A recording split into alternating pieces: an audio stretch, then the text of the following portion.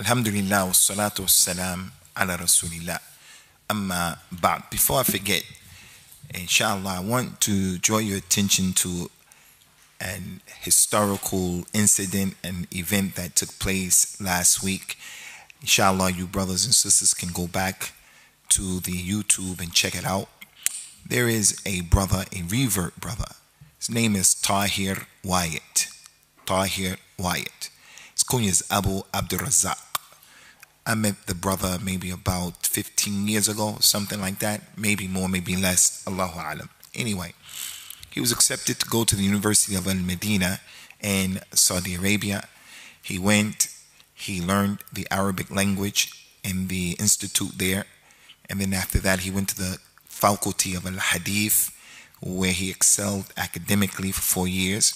And then they accepted him to do his master's, and he completed his master's. And at the moment, he's about to complete his PhD, inshallah azza wa jal.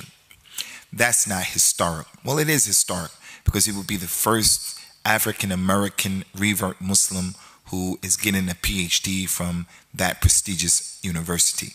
But bigger than that and more important than that is the fact that last week he was given an opportunity to give the first lesson in English in the Prophet's Masjid, sallallahu alaihi wasallam.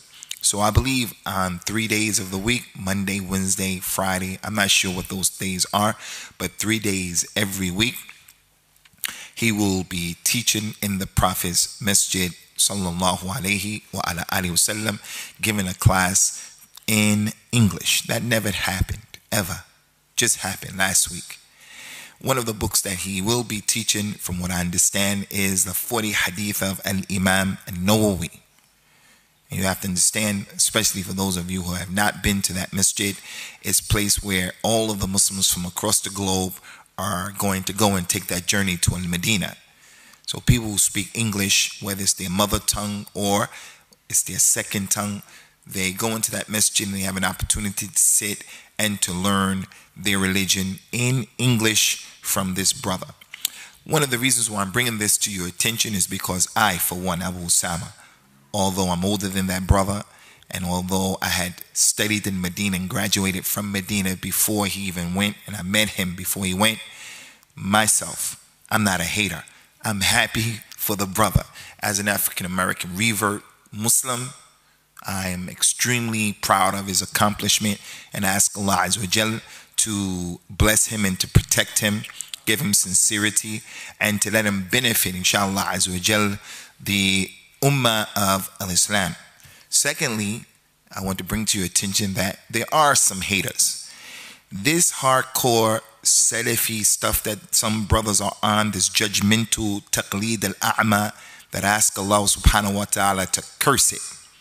At-taqleed al-a'ma, when it's not even necessary. You must follow my Shaykh, and if you don't follow my Shaykh, then something is wrong with you. We opposed that stuff when we came into Al-Islam, when we saw the Asian community following Abu Hanifa blindly, when we saw the Asian community following their peers, following their Mulvi Sabs, following their Imams blindly. The woman has to pray like this, and you have to do this, and you don't do this, you don't do that. And when you tell them the proof is against you, they just keep doing it. It's not just the Asian community, it's Africans, it's Arabs, it's the Muslims generally. Whatever group I belong to, whatever madhab I belong to, I'm going to tenaciously follow it, and I'm going to throw away the kitab and the sunnah. As a result of that hizbiyah, people who are supposed to be on the kitab and the sunnah, they opposed this man, this brother. They opposed him. They opposed him for no other reason aside from him not following what they believe and what they say, or following what their Shaykh tells them to do, and so forth and so on. So we say that this brother Abu Usamah, hafidhahullah, he is not ma'soom, he is not from the ulama of al-Islam, but people like us sitting in this room, people like us, especially people like me, reverts who came to the sunnah, we should be happy for such an incident occurring. Number three and finally, the fact that that brother is teaching in the Prophet's Masjid sallallahu alaihi wasallam is a sign. It is an ayat right before our very eyes. It goes to prove, as Allah mentioned in the Quran over and over and over again, Inna Allah ala kulli shay'in qadir. Allah can do anything that He wants to do. He can and He will do anything that He wants to do. Allah Ta'ala mentioned in the Quran, if He wants something to happen, all He has to do is say to that thing, kun fayakun. Be, and it's going to happen. I never imagined in my wildest dreams that I would be sitting here and I can pick up the Quran and read the Quran and understand the Quran or the Arabic language. Never imagined that in 1986 when I became a Muslim. Never imagined that in my wildest dreams. I never imagined when I met that brother, and I still remember the day, the two brothers who introduced me to him, Brother Anwar Asad and Abdul Rashid. When they introduced me to that brother, I never imagined in my wildest dreams that that brother would be teaching in the Prophet's Masjid sallallahu alaihi wasallam.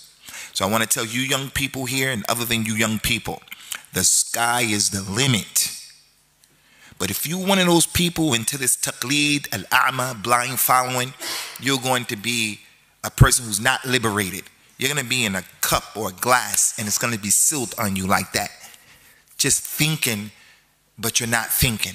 The muqallid is the one who takes someone else's opinion and he doesn't know his dalil. Stupid, an imbecile, an idiot. You have an intellect. Someone has a PhD in some high science and he says, I can't think other than what the madhab says. I only can take the madhab, and that's it. I'm only going to take what the Shaykh said, and that's it. Don't be like that. The muqallid is jahil, and he shouldn't talk.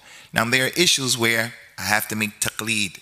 There are issues where you have to make taqleed. The issue is big.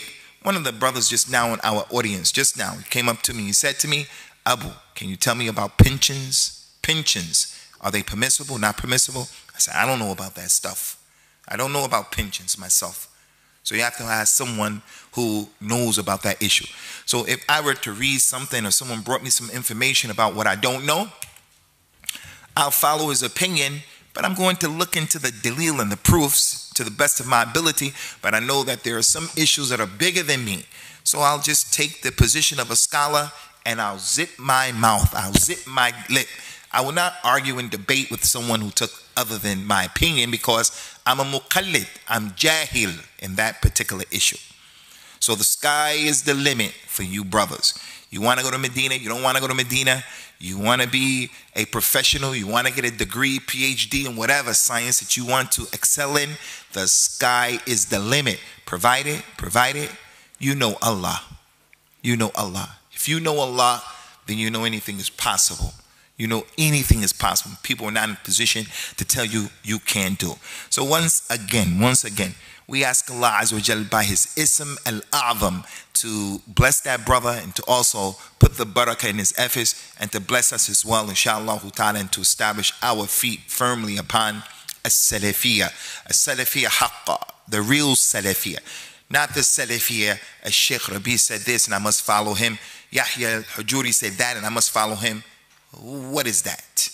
What is that?